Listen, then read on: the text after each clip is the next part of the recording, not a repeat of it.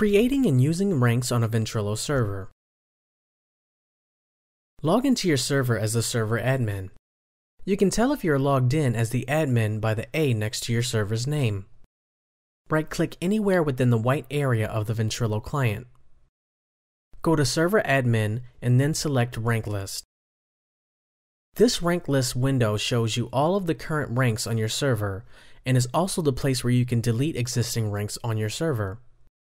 To add a new rank, click on the Add button. Enter the abbreviation for the rank. This abbreviation will appear next to the connected user's name. Enter the long description for this rank. For this example, we'll use General. Assign the level for this rank. Levels range from 0 to 100, with 100 being the highest rank. For now, we'll set this rank's level at 100. After you're finished, click the OK button. We now have a rank of G, or General, listed on our rank list. Repeat the previous steps until you have added all the ranks you would like to use. Then click the Close button. Now that we have created ranks for our users, let's go into the user editor to assign some of our user ranks. Right-click anywhere on the Ventrilo client and select Server Admin, followed by the user editor.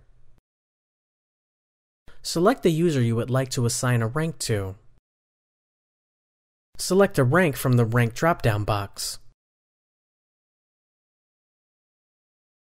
Click the Update button. Repeat this process until you have assigned ranks to all of the users. Click the Close button to finish. This concludes the creating and using ranks on a Ventrilo server tutorial. For additional support, feel free to contact us at 1-800-827-9520.